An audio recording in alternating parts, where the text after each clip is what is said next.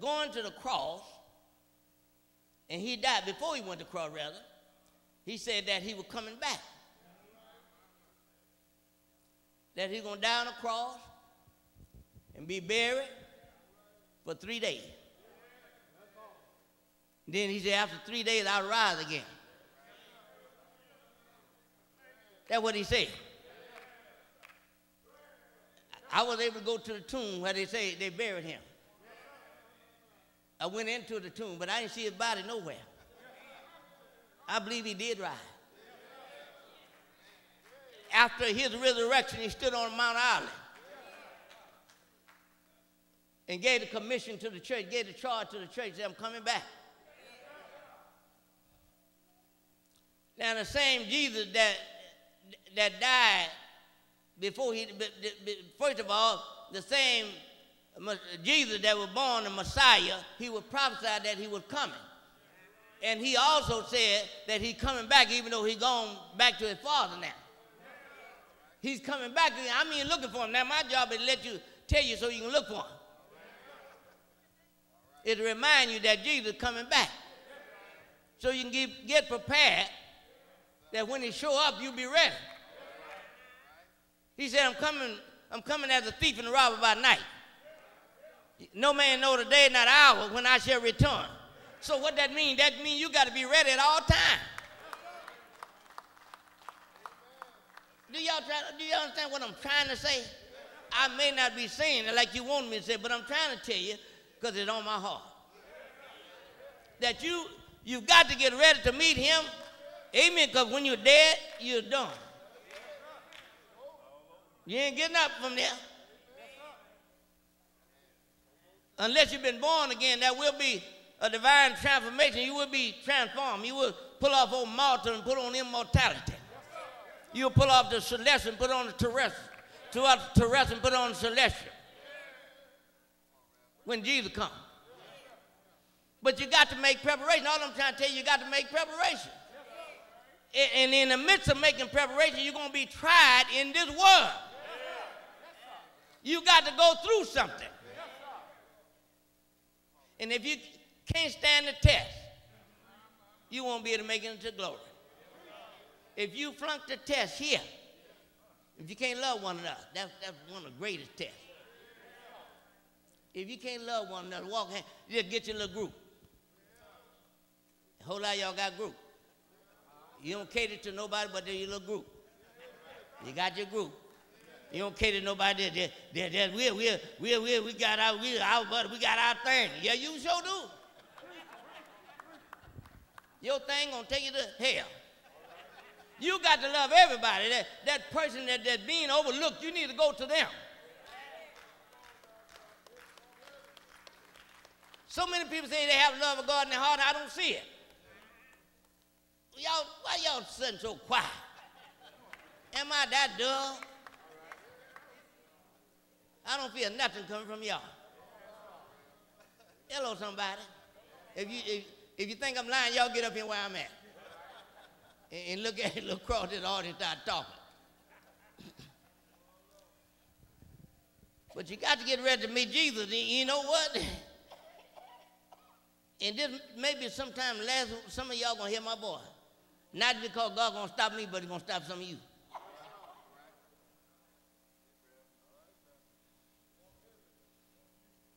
This ain't no plaything. People are leaving here. And you are people. And the reason why you're supposed to be coming here is to get ready to meet Jesus. How many of you getting ready to meet him? How many come here to get ready to meet Jesus? You might know the word of God. You might know it better than I do, but it ain't about that. It's knowing him. I had a sergeant in the armed forces. He always wanted to hang around me. I was 20, what? I was 23 years old. And his name was Sergeant Edwin. He had been in the military since before World War II broke out. He was in World War II, and he was in the Korean War. And but he always wanted to hang around me, a little old young preacher. I didn't tell nobody I was a preacher, but they found out. and I was cleared for confidential secret. That means I worked in the radar division and so forth and so on. And everybody couldn't come in there, but because he had been in the military so long, he could come where I was. He always wanted to hang around me for whatever reason. Maybe I looked good to him. I don't know. I got my picture in the office there and I'll show you how I looked back in that time. But he always wanted to hang around me.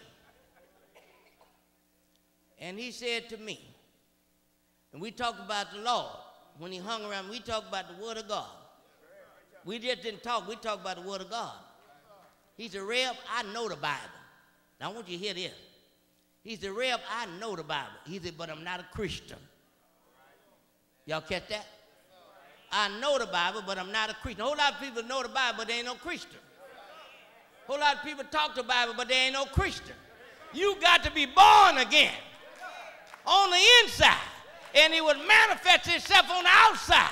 You must be. You got to be born again. Job was being tried. He said, the Lord knows the way that I take. And when I've been tried, I should come out as gold. That means when I've been tested. Tested and tried. Some of you can't even stand nobody talk about you. I guess you say, now this ain't no sermon, but I'm talking to you all. Can't stand, well, they talking about him. So what? They talk about Jesus. Who are you that they can't talk about? They lied on Jesus. They cursed him out. Slapped and spit in his face. Who are you that somebody can't talk about you? Go, don't talk about me. Go, if you have a good time talking about me, go, don't talk about me. If it makes you happy to talk about me, go ahead. Huh? The old people, I'm old now. The old people, you say, you can talk about me as much as you please. But the more you talk, I'm going to bend my knee. That means I'm going to go down in prayer.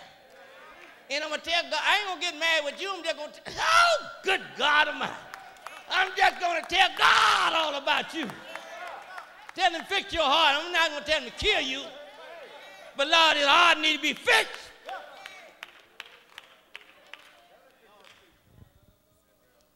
You're supposed to come here on Sunday morning to worship him, to praise his name because of who he is and what he is. Because the devil's going to try you. Jesus said these words. He said the devil is a deceiver. What that mean? He leads you down a path that he know ain't right. Tell you things that he know ain't right, lead you the wrong path. Something that sound good to you. And you go out after. Y'all understand what I'm trying to say? He tell you that so that you can follow him. Jesus says, straight is the gate and narrow is the way that leadeth to life eternal, and there be few that findeth it. They ain't looking for no narrow path. But he said, broad is the gate and broad is the way that leadeth to destruction, and there be many that go therein. I know everybody want to crowd. Everybody should be full. Because of the fact we don't let everything go on here. But if we let the gate down. You understand what I'm saying? Now this is the word. Jesus said straight is the gate. Now what do you mean by that? That means you can't do everything. Straight is the gate and narrow the way. That means you got to walk the straight and narrow path. That leads, that if you want eternal life. Now I'm telling you this because some of you might got the wrong idea. They say religion was never designed to make one pleasure less. It wasn't designed to make you sad, but glad, happy. I still can have joy. Amen. Even though I'm a child of God, I still have joy. I can travel, I can do anything the Lord let me do. Anything. Paul, the Apostle Paul said, all things are lawful for me, but not expedient. That means whatever right for you is right for me. But it ain't helpful. It's not helpful all the time. It may be right, but it not be helpful for me to do it. Because you know why? Because you use that excuse. I really want to do such thing. It's all right for me to do it because you're doing it. Paul said lawful for me, but not expedient. The Apostle Paul said this, what I'm trying to explain to you now. He said, if you eat meat and the meat hurt your brother, don't eat. That means deny yourself. It's all right for you to eat it. But because he's going to use that as an excuse, don't eat that meat. And you're denying yourself in order to help that individual. I could have my stomach full, but I have to deny myself because of what you try to help save you. I got to go hungry, trying to help you. Y'all understand what I'm trying to tell you? Y'all tired of me talking now? I'm preaching. John the Baptist said, all you vipers who have warned you to flee from the wrath to come. That's all I'm trying to do, to warn you, because it's coming. And who shall be able to stand? Song said Jesus is getting us ready for that great day. But who? That's a question. Who shall be able to stand? I know everyone say, I'm saved, I'm ready, I'm a Christian. But when that judgment day comes, it's going to tell the story. I ain't got to worry about who's saved, mama, dad, sister, brother, friend, loved one. Testing day will tell who's saved and who's not saved. When Jesus, who shall, that awful day will surely come. The appointed hour, I'll make haste. Then said, Jesus is getting us ready for that great day. And who shall be able to stand? I guess that's enough for y'all, huh? And who shall be able to stand? Take a good look at yourself. Now, you can forget about me if you want, but you got to love me. Ain't nobody in here going to go to heaven without loving me. I'm going to tell you right now. Ain't none of y'all going to go to heaven without loving me. If you think you can, go ahead. You ain't going to make it. You're going to have to love this little black man. You're going to have to love me. And I ain't going to make you love me either. Because if you don't have the love of God in your heart, I know you ain't going to love me. And I can look at some of you, and I'm going to leave that alone. But it is serious. It's an important thing. I hear these renowned pastors and preachers on radio and television. They reach people all over the world. But nobody really telling people to get ready to meet Jesus. That he's coming back again. And Jesus said when he come back, he's going to come back in a cloud. Just like he went away. He said when he shall begin to descend from heaven, he says every eye going to see him. That means all of you that's in here today, whether you're dead or alive, you're going to look up and see him. When he descends from heaven on a cloud. Every eye. And if you're not right, you ain't going to want to see him. Suppose he come back right now. Suppose, you know what? In this building at the top, it'll be clear. You'll be able to see through this building. If you're in a submarine in the depth of the sea, you'll be able to look up and see Jesus. Why, Monroe, why you said? Because he said every eye gonna see me. That means you can't hide. Somebody say they're gonna crowd rocks and mountains fall on us, hide our faith from him that's sitting on the throne. But ain't nothing gonna be able to hide you from Jesus when he come back. And all I'm trying to do is try to tell you, get ready quick. Cut all this old funny stuff out. Cut all this old falsehood out. Trying to satisfy mankind. Paul said, don't be conformed to this world, but be ye transformed by the renewing of your mind. The reason why they first started calling them Christians was at Antioch.